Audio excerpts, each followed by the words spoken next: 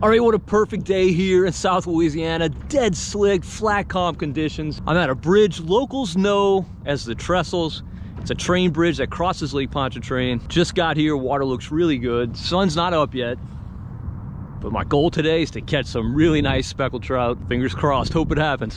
All right, I got a real love-hate relationship with GoPros. On the one hand, I could never do my job without them, so I'm grateful for them, but they glitch so incredibly often. Can't tell you how much footage I've lost over the years due to camera problems. And I think I had a glitch at my first stop, which was farther north on the Lake Pontchartrain trestle, but wasn't much to see. I just caught one fish fishing against that tide. And so I've run down farther south, planning to fish with the tide. The tide is falling pretty rapidly. It's a pretty good falling tide right now, but I really like being on this side of the bridge on a falling tide. The tide was definitely not this strong up north, not even close. Sometimes that tide is too swift to even fish the trestle. I'm not sure that's the case today, but it is rolling. Really important when that tide's swift like this to throw right up on those bridge stanchions.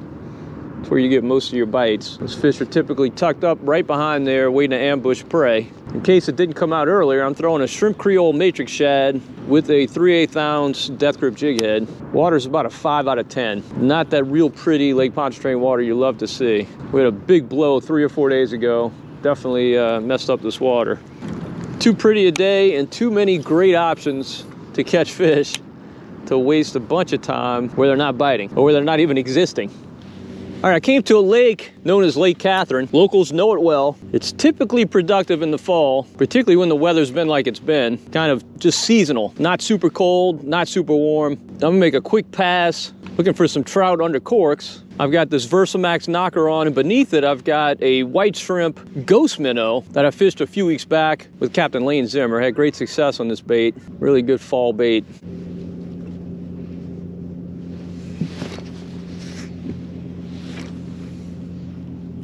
Oh, there's a fish. Let's go with the spotlight right here. You feel pretty nice, dude. Yes, you are. You're a keeper. That's for sure. All right. Good keeper trout. Man, he took it deep. Look at that. Look at that. Good sign, good sign.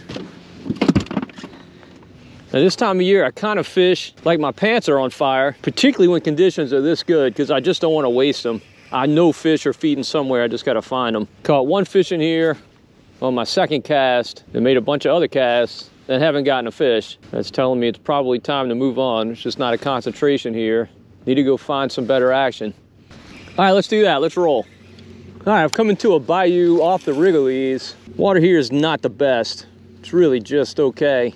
I think we've finally hit the bottom of this falling tide. It doesn't appear to be moving much at all in here. Water's way out, but I'm gonna see if I can make a quick pass in here and jig up a couple of speckled trout. If that doesn't work out, probably going to punt on trout and sneak into the marsh, trying to find some reds. With this low water, those fish should be concentrated. They'll bite equally as well on that beginning of that rise.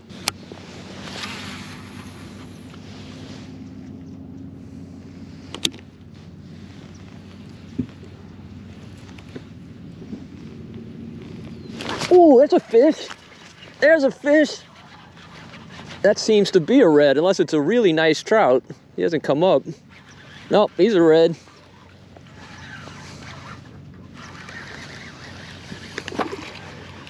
Small red, but a keeper red. All right. Not as small as I thought he was. Let me spot lock us here. Let's check him first, make sure he's legal. Oh, easily. On the shrimp creole matrix shad, 1/4 ounce, nope, 3/8 ounce death grip jig head. The fish was right outside of this drain here. Really wish I could have been here when this tide was moving.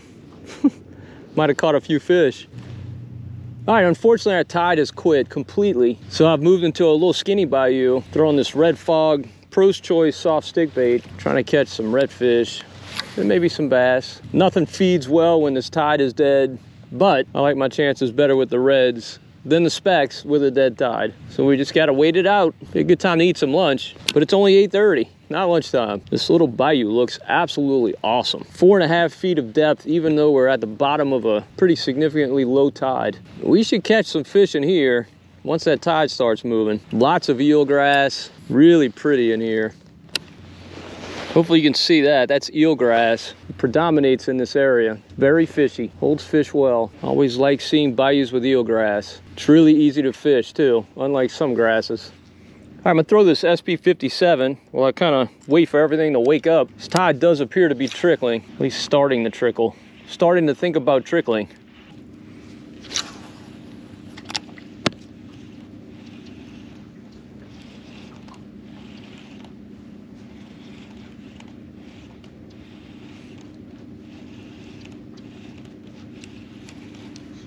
Oh, shoot.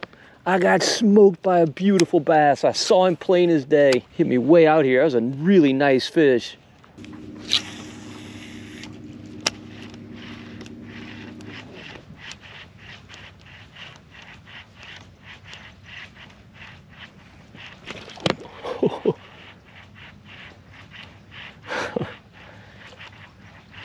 Well, that was interesting. My SB57 got a little fouled.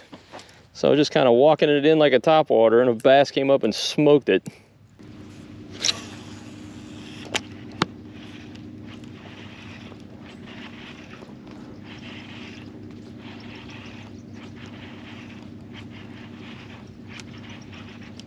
Oh, there's a fish.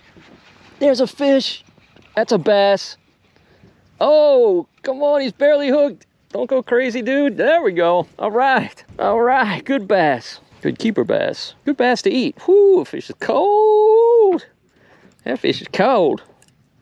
He only had this back hook, but he had it really well.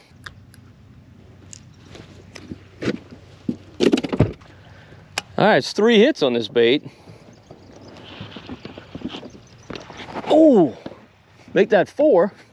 Now you'd think this red would be a color for the springtime, and it is. Works well in the spring. But it works equally well in the fall. I think this one's called, is it Rayburn, Sam Rayburn Craw, something like that? Sam Rayburn Red, I don't know, something like that. But it's a good one.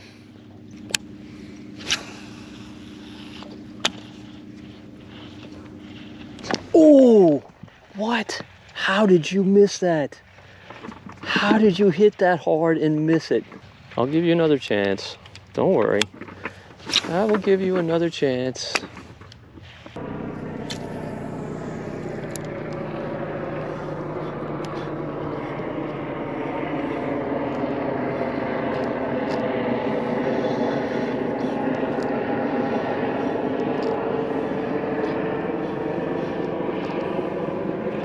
Oh, there's a fish. That's another bass. All right. Made a switch to the Holy Jolly Matrix shad. Made maybe 1 cast. And got this beautiful bass.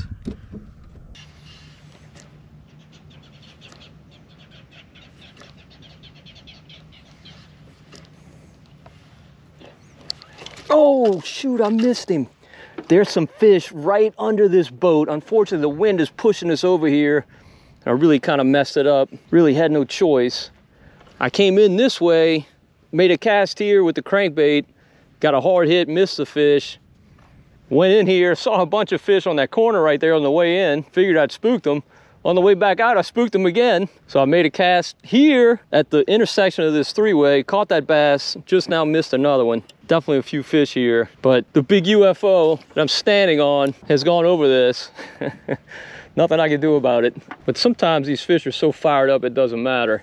Like those fish recollected off that point there, spooked them out of there twice. Definitely gonna let that settle down and see if they've returned. There he is, there he is. Ooh, speckled trout. Everything in these bayous today. Keeper trout. Look at this, look at this. Keeper trout in the bayous along with the bass. Love to see it. Big, thick, wide fish. He's not all that long. He's probably about 13 or 14 inches. I'm gonna say 13, maybe 13 and a half. Let's see. Oh, he's 13. Beautiful, beautiful fish. Glad to have him. Getting quite a collection there. I'm heading to go deer hunting in Illinois tomorrow. So I need some fish to take up there with me and give to some buddies. We kind of take eating fish for granted, but man, up there, they love it. All right, let's see if we can get a bite on that point. Can't really reach it too well. There we go, we got it. Yep, first cast, right away, a bass. They did recollect there.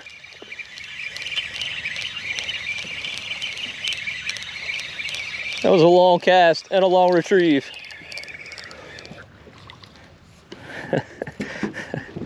And a delicious bass. Oh, hooked very well. All right, we had to do oral surgery on this guy. I would let him go because he's not all that big. But there's a 0% chance he lives, so at least make good use of his fillets.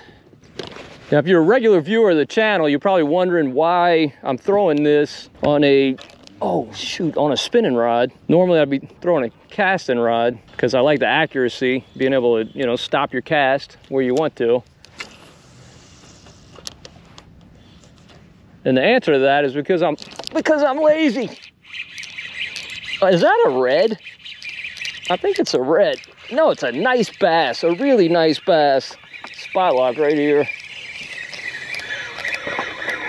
Yeah, that's a really nice bass. For the marsh, that's a beautiful fish. That's a beautiful fish. Look at that. Just a really good bass. About as big as they get in this area. Pound and a half, that's it. Too much saltwater influence. Catch some big ones here and there, believe me, but this is a good fish.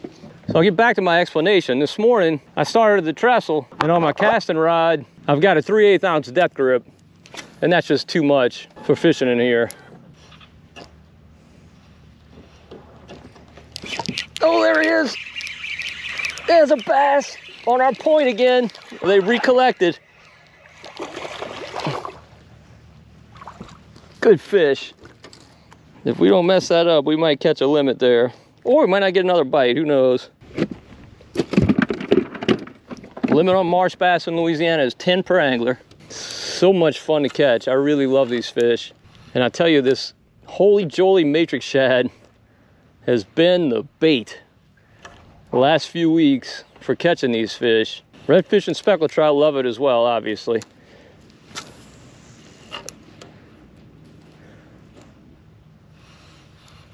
There he is. Same spot. Oh, he threw it. He threw the hook. You dirty dog. Hopefully I got your buddies inspired. I got one for them too. I spooked about 20 fish off that little corner right here. They were on the inside bend, which I generally don't like as much as outside bends, but that's where they were.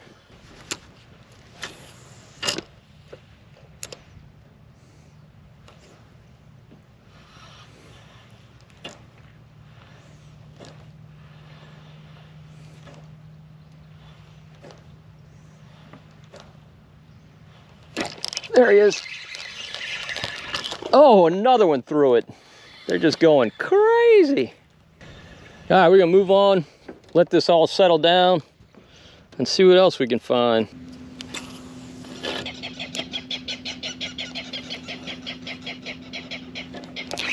Oh, there's a fish. Another bass. Threw it. Boy, we're getting bad hook sets today. Gotta check this depth grip, but man, you know the hooks on these things are, yeah, can't blame the hook. It's the angler.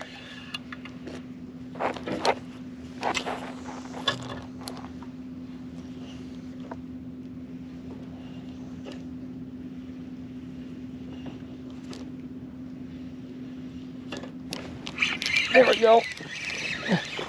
Another bass, another throw. Wow. I think that's 4 in a row. I think that's literally 4 fish in a row that have thrown the hook. That's incredible. That's terrible. That's a very bad percentage. So when that repeatedly happens, it can be obviously a few things. Man, there's bass all through here. I see them everywhere. A lot of mullet as well, but man, a ton of bass. All sizes. But as I was saying, if you're losing a lot of fish, it could be a few things. Number one, they may not be hitting it, not really committing, just kind of tapping it, trying to kill it, but not taking it deep. Number two, you might have an issue with your hook. That's happened to me a lot. A lot of times you get a rolled hook point This one does not appear to be rolled. I mean, it's super sharp. And number 3, which is frequently the culprit, you got too heavy of a rod. This rod is medium heavy power. Let's see if we get this one. Survived the first jump. Yep, we got him. We got him. There's just fish all over in here. It's incredible. It's really incredible. No, he was barely hooked, so that means they may not be committing. But that rod, as I mentioned, is medium heavy power. Possibly if I switch to a medium or even a medium light, I might land more. Well, I know I'd land more of these fish. The trade-off there is you do sacrifice some sensitivity. All right, we're coming back up to our 3-way. Hopefully it's settled down by now.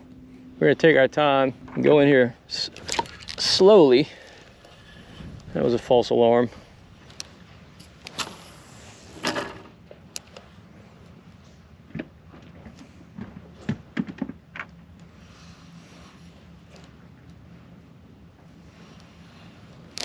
There we go.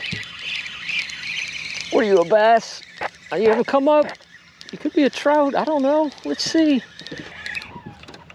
Oh, nice trout, nice trout. There we go. He didn't jump at all. Good keeper trout. Who doesn't love this? Catching bass, catching redfish, catching keeper trout, all together. I know I love it.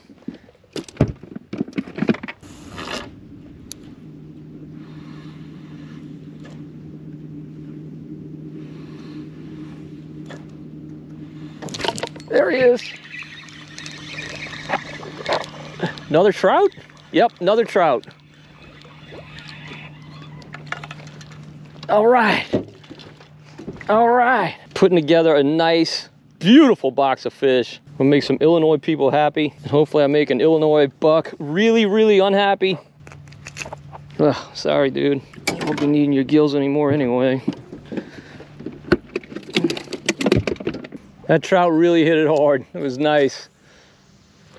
These bass today haven't been tattooing the bait at all. Like, you just kind of go to pick it up to hop it and feel resistance. Wind's picking up, not surprisingly. It's hard to get a day. This time of year it stays calm all day.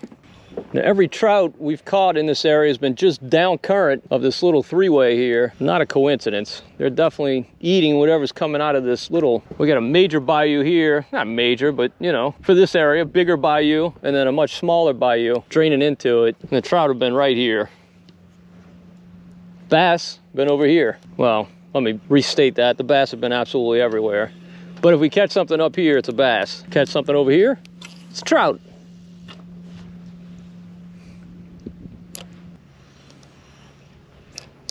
There he is. Another trout. Oh, he got free. First trout to get off. He was not a keeper. He was an undersized fish. So that's one you want to lose.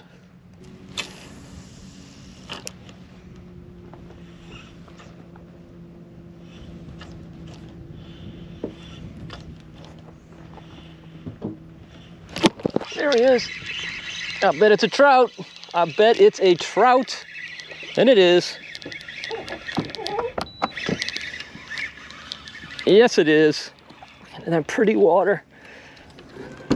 Probably the smallest of the day, but I'm betting he is 12 inches. He sure is. Get in the box, my brother.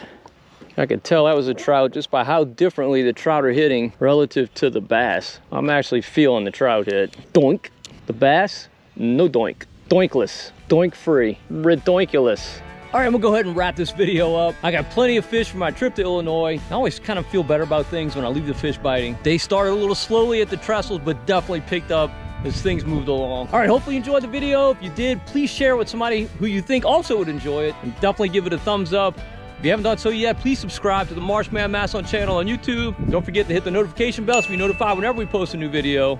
And until next time, if we don't see you in the marsh, we'll see you right here on Marshman Masson.